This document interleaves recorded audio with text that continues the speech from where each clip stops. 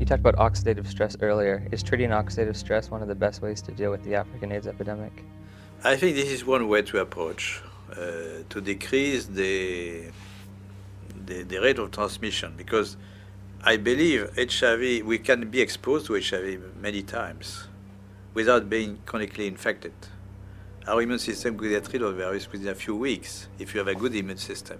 And this is the problem also of African people. Their nutrition is not very equilibrated. They are in oxidative stress, even they are not infected with HIV. So their immune system doesn't work well already. So it's prone, it can, allow HIV to get in and persist. So there are many ways which are not the vaccine, the magic name, the vaccine. Many ways to decrease the transmission just by simple measures of nutrition, giving antioxidants, proper antioxidants, hygiene measures, fighting the other infections. So they are not spectacular, but they could, decrease very well the epidemic to the level they are in Occidental countries, Western countries. If you have a good immune system, then your body can naturally get rid of HIV? Yes. Oh, interesting. Do you think we should have more of a push for antioxidants and things of that nature in Africa than antiretrovirals? We should push for more, a combination of measures, antioxidant, by nutrition, advice and nutrition, fighting other infections, malaria, tuberculosis, parasitosis. Most children have worms. Education, of course, genital hygiene for women and men also. Very simple measure, which not very expensive, but which could do a lot.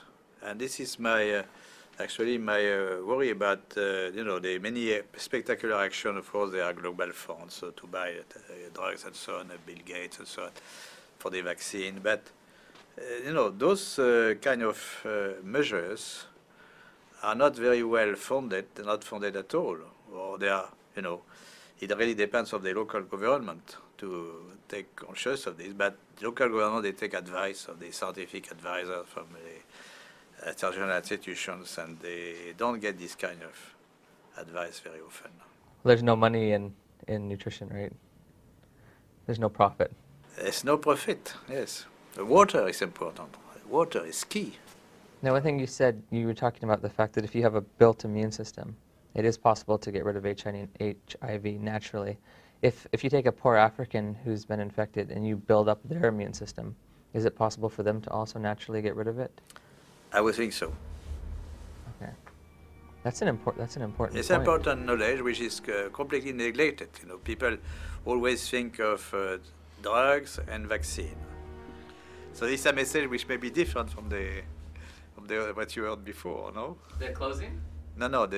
Yes, my message is different from what you heard from Fauci or. Yes. Yeah. It's a little different. It's a little different.